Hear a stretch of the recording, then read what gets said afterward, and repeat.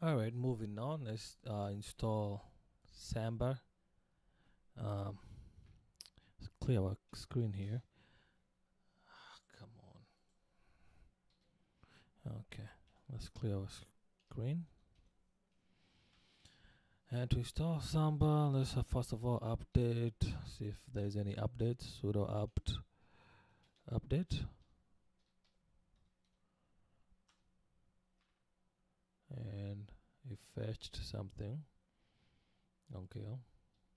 All packages are up to date. So we need to do sudo apt install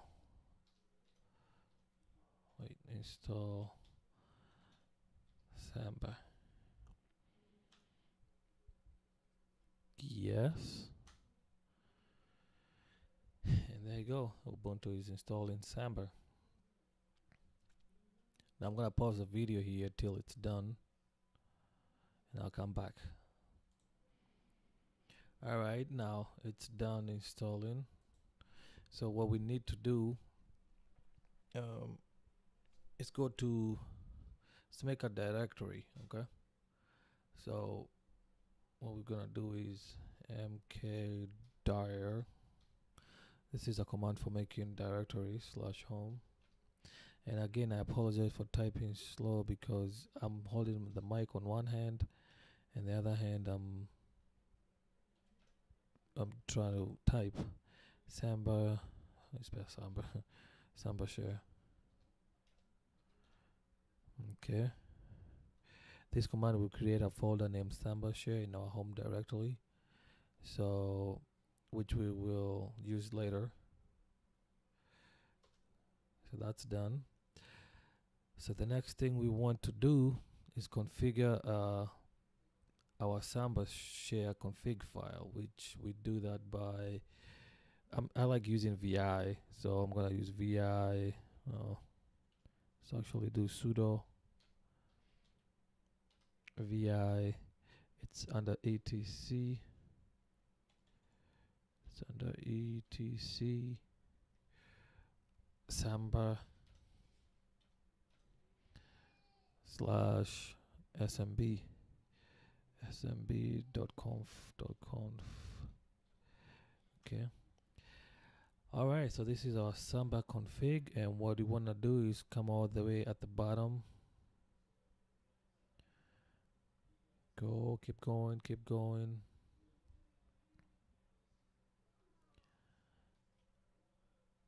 And right here at the bottom, we can put our Samba share on here. So I to insert, and we start with the square brackets and call this Samba share.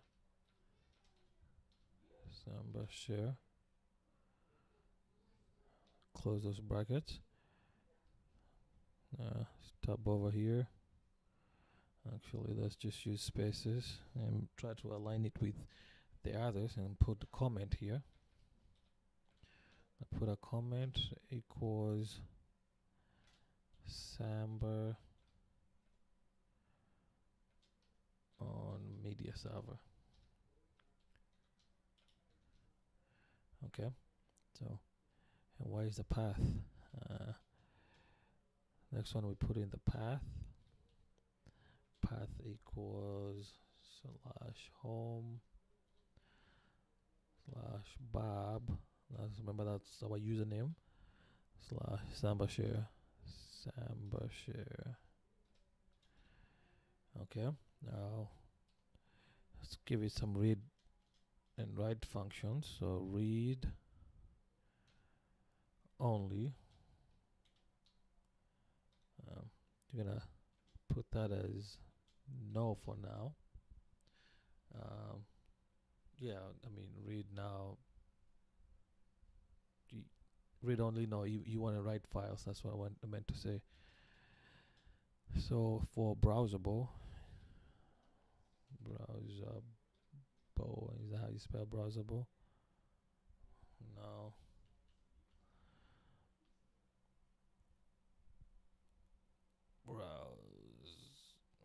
How do you spell browsable?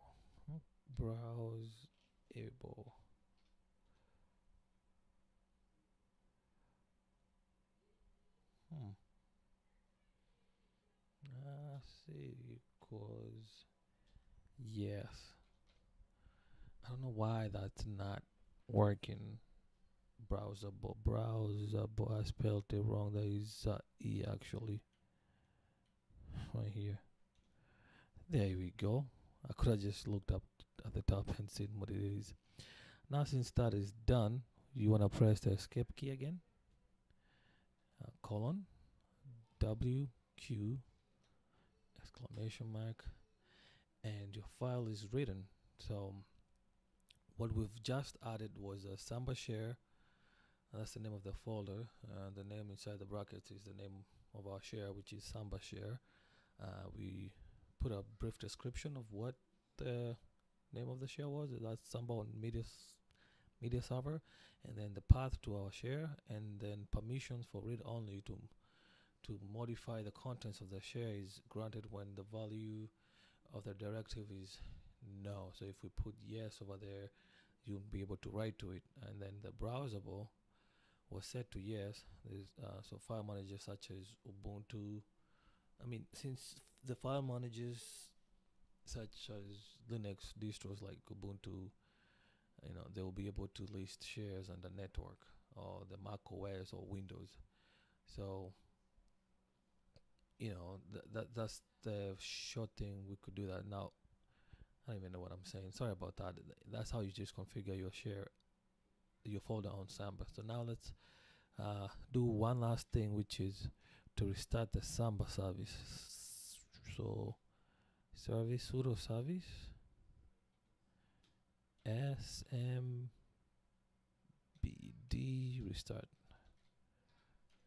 restart. All right, and you press enter, and that's it. Actually, no, that's not it. We need to do something else, like probably setting up user accounts and stuff.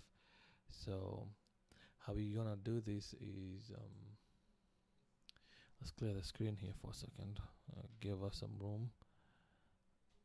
Oh, come on, clear. So we want to set up an account. Since Samba doesn't use a system account password, we need to set up a Samba password for our user account. And how we do that is we do sudo smb password pass wd dash a. Our name is Bob. That's a username, so you're gonna put your username over there. So the new password, you enter it.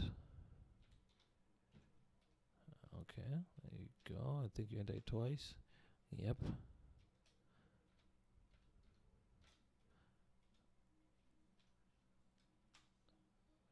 So our user Bob is added in the Samba share. So now, if you are connecting from a Ubuntu server, this is what you would write on your open up. When you open up your file manager and then click connect to server, this is what you would put: smb forward the IP address of your server, which this case would be 92.168.7.89, whatever number it is, and then you would put another /, the name of your directory. You could have named this something else, so I'm just using Samba share for now. And if you hit that, then you'll be able to connect to the Samba. So on a Mac OS, you would go to Finder and then click on the menu and then click Go and then connect to server, then enter the same thing you've done over there. So, I mean, this is pretty basic. So, that's it. I mean, there's nothing else to it. So thank you guys for watching, and stay tuned for the next video.